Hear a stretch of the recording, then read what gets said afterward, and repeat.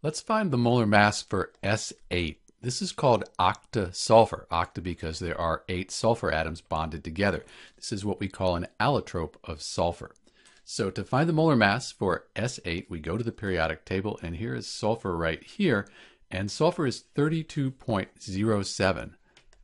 And the units are grams per mole. We'll just write those at the end.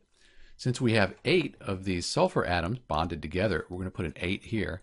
And when we multiply 32.07 times 8, we end up with 256.56, and the units are grams per mole.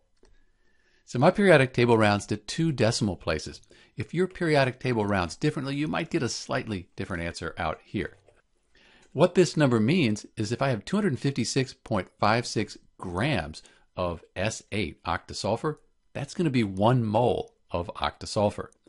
If I had 1 mole, I'd know that the mass for octasulfur would be 256.56 grams. This is Dr. B with the molar mass for S8 octasulfur. Thanks for watching.